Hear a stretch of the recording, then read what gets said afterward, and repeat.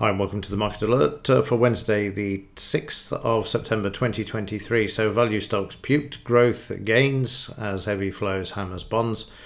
The last time that the Russell and the Nasdaq traded here was March 2000, the very peak of the dot-com bubble there.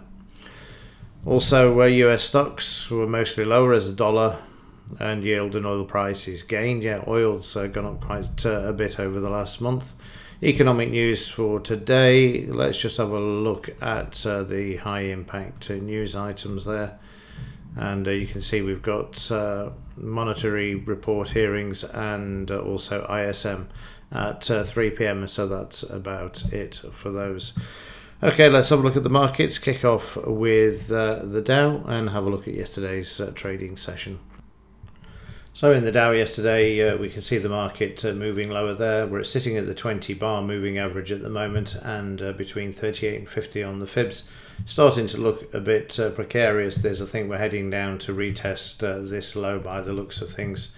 The implied volatility also again is back down in these lows as well. So again, pointing to a correction coming in the market once more. We had the other one there when we were down in the lows. You saw that correction. Looks like we may get a continuation of this at the moment.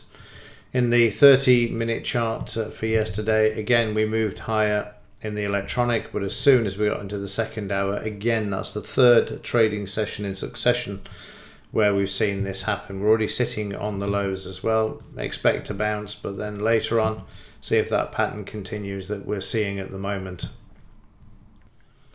The German DAX sitting at the 200 MA. I don't think it's going to hold. I think we're going to see, again, as with the Dow, this market test the 89% retracement here, drawn from, as you've just seen, from there to there. Then we'll have another one from there to there as well. So it's looking a bit bearish at the moment, to say the least. It doesn't kick off to the Santa rally until around the end of October, so we've got time for a correction in this market.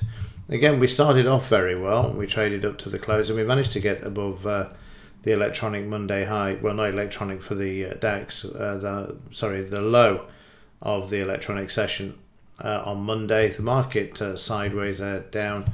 Bit of a distance to the low, but it's got to get above the DP if it's going to have any chance of going up towards the high. It was very lackluster yesterday in its move to the upside. It attempted to, and then had a shakeout, which you can see in this area here, and then the market then decided it was going to move up 100 points. In the S&P 500, also down yesterday, now red, looking stronger than the other markets though, but again, I'll be inclined to draw in some downside targets on this market as well.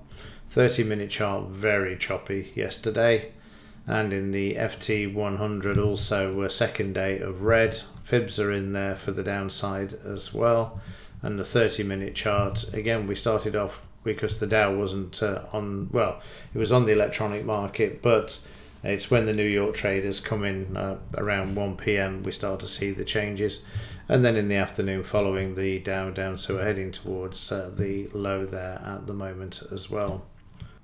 Meanwhile, in the dollar, we continue to move sharply to the upside, and this is having a negative impact on the metals, which I've said, and we're going to see this continue to move to the upside as well, because we've now taken out the resistance to the left, and then we've got this target over here that we can trade up to. So expect the dollar to continue to move to the upside and the metals to the downside, which we'll look at now.